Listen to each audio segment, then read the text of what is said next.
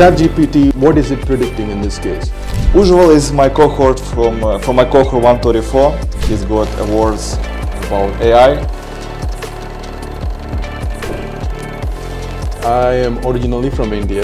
The company OpenAI has fed that model with a lot of information. What is your strategy? There are multiple things that you can do to grow your business. Hi everyone, Ujwal. Thank you so much. Pleasure, man. For joining my vlog. Ujwal is my cohort from my cohort 134. He's working very interesting industry. He's got awards about AI. Yesterday we had AI night. How you from India get to US, get this position now in Kellogg. What motivates you and how you did that? Like maybe young people can watch this video and they dream to do that what you did. Wow, that's a good question. See, early in my career, the motivation is to support the family.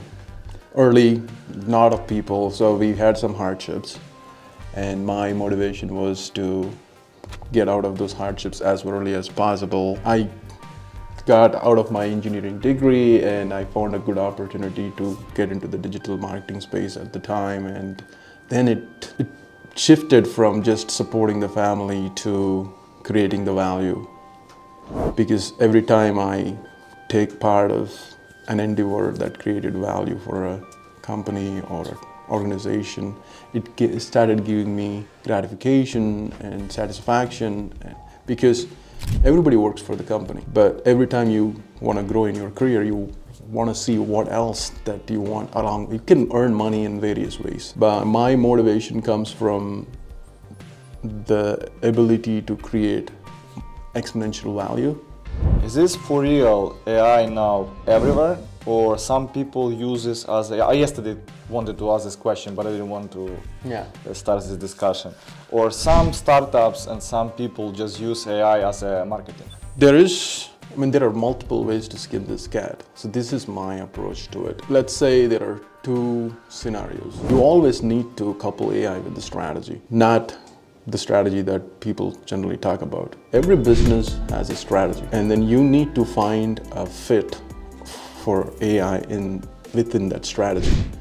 Let's say your company you're in a truck industry, and in that industry, value is being created by multiple players, right? Yeah. So you as a truck owner, and you provide that logistics service to someone, and because you have provided that logistics service, there has been you have created some value in that scenario, and you go and ask for your fair share of value in that scenario, and whoever has sold you the truck, and they take their cut, and the customer would want to take his cut of that value, and your competitors are taking some of the value that is being created in that industry.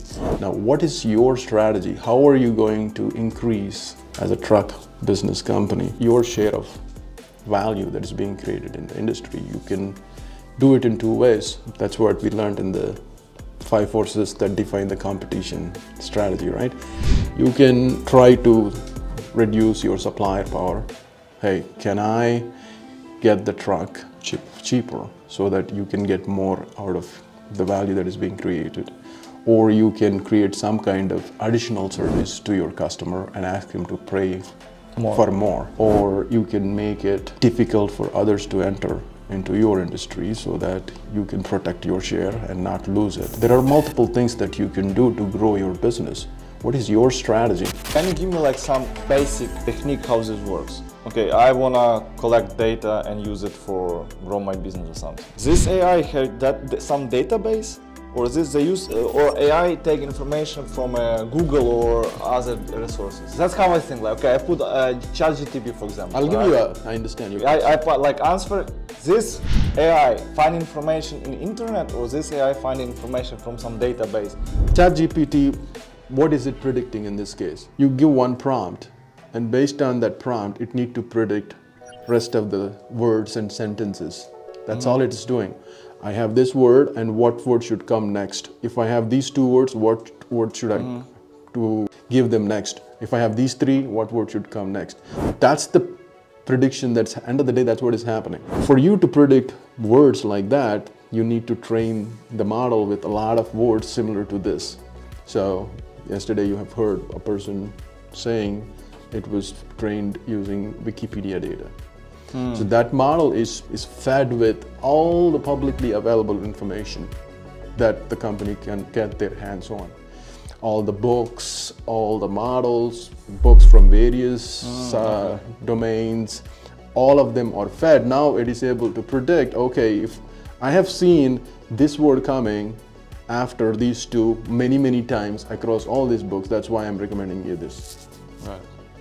Sometimes it mixes and matches, and that's the gist of that model. So basically, the company OpenAI has fed that model with a lot of information that is publicly available. They have built this big model that is generally trained to answer questions, and it gained the ability to summarize content and get the insights extracted from all these books and things of that nature.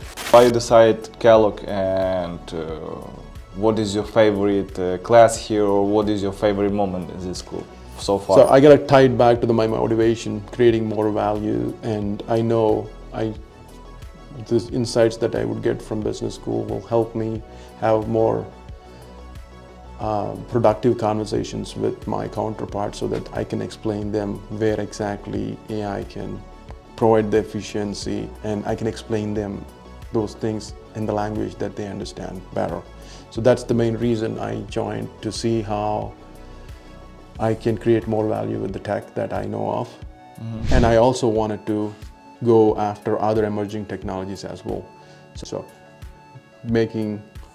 broaden my technology space, as well as learning the language that will help you articulate the value back to the people who are going to consume this technology. You need two different skills, right? One skill, how do you organize yourself so that you can create value with the tech, and how do you articulate this back to the customers so that they will buy or select you over the alternative that they have. Ujwal, AI, Kellogg. Thank you so much.